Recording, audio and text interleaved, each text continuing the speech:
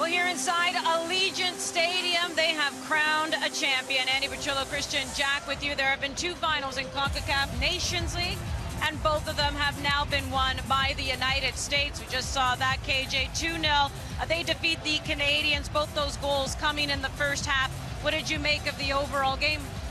I thought it was a comprehensive victory for the best team by a mile. I think ultimately they were terrific. You know, ultimately they had a game plan, they stuck to it.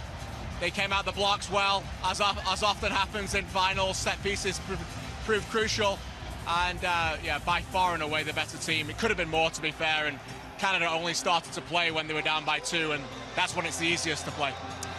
Did sense a bit of nerves coming from the Canadians, and I know we talk a lot because it's the absolute truth. It's facts. These are Canadians who are now playing with bigger clubs. They're winning trophies, but you could tell there was a sense of occasion here today for the first time in 23 years playing for a trophy.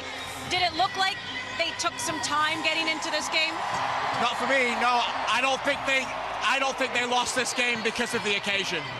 I think they lost this game just because ultimately they were not prepared to play a team at this magnitude at this time.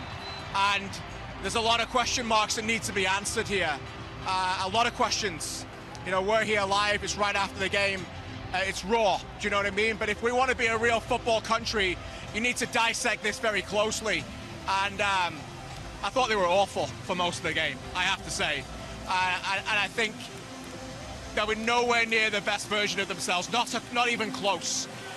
And this is not a night for me to hear about lack of preparation time, lack of budgets, more players playing in Tier 1 leagues. I don't want to hear any of that.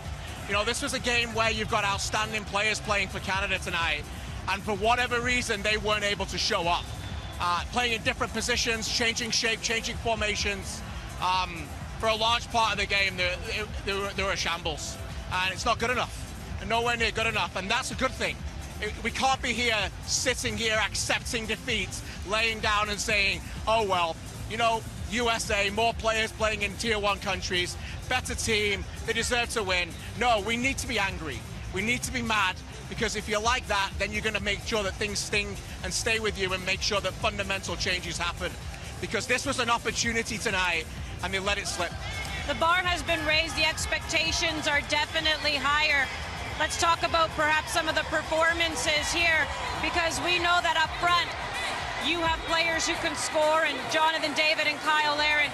Alphonso Davies came alive, I feel, more in that second half. Why do you think they couldn't find the back of the net? Well, this is not a problem in Las Vegas. This is a Canada soccer problem for a while now, where they cannot grab games and control possession in games. They can't keep the ball. And we can sit here and say Jonathan David and Kyle Larin were disappointing. It's not a game to blame those strikers. It's a game to figure out why they can't keep the ball. And is that a tactical problem? Is that a personnel problem? Is that a coaching problem? It might well be a part of all of it. But for whatever reason, Canada are a team that have had success built in transition, a team of moments, not teams that can control games and dominate games. You know, today was a little bit like Morocco. You know, the game's over, and then suddenly you play and it's comfortable in the second half, and the other team's deep. You can't break teams down when they say, we're going to play deep. So maybe that's the answer to your question. I think the Alphonso Davies one is a bigger question. There's a lot of concerns. He's played 3 different positions again. That's not the first time, it won't be the last. We were told before we went to the World Cup that Alphonso Davies, Andy, was a striker, he was a forward player for Canada. We were told that when he came back from the World Cup, that's not happening anymore. He's a wing-back, he's a full-back. He played wing-back here, and he got torched. He got torched. The United States dominated this right side for 25 minutes, and they moved the best player on the team and one of the best players in the world in that position to the opposite side to protect him. That's a fact. Now, there's something wrong there. There's something badly wrong. Alphonso Davies is a far better player than that. And they moved him out of the way, and then they played 4-4-2 and they played him in the left wing. It's not good for this team that he keeps moving positions. You need to find a way to get the best out of him, and right now, both sides are to blame, player and club, team, but they're not getting the best out of that player, nowhere near. Yeah, in that first half, he and Richie Larea ended up switching sides, trying to get Alphonso Davies some freedom because it wasn't really happening on the left for him. Do you look at injuries at all as well with this Canadian team? Alistair Johnston, you know, we know a lot of players coming in with knocks. Alfonso Davies being one who hasn't played since the end of April. I can go down the list here. Do you look at any of that and think what could have been? Of course, but that's international football, right? Like, that's just the way that international football is that you have to deal with those challenges. You know, for me, that's what you have to look at. You know, are there reasons for failure or are there excuses for failure? Can they have been overcome? Yes. Do the United States have injuries? Yes, they just lost 2 players to suspension. McKennie and Dest aren't playing in that team. Pulisic's barely played for Chelsea. You know, they lost the starting centre-back and Zimmerman came in and was excellent. So yes, of course, Alistair Johnston nowhere near the level that he's at. He's played a ton of minutes, he's been marvellous for this country, and he was not himself. You can see that there's a lack of rhythm there. But that's also international football. And that's why you have these tournaments. They played 3 days ago. So yes, of course, there's something to that. But that's not the reason why they lost. Let's talk about the champions a little bit here, and that, of course, is the Americans. And as I mentioned, both of their goals coming in that first half. What did you just make of how they were able to overcome the suspensions to keep players in McKennie and Dest, right? Not bench players, we're talking about key players here. How do you think they were able to overcome that and have the game they did?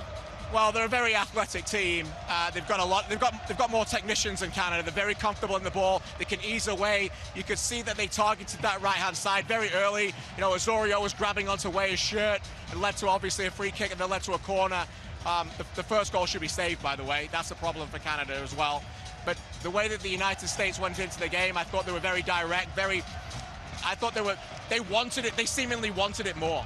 You know, yes, you could say that they're better players, but they won second balls. They were first to the key headers. They were second, as I said, they were there. They wanted it more.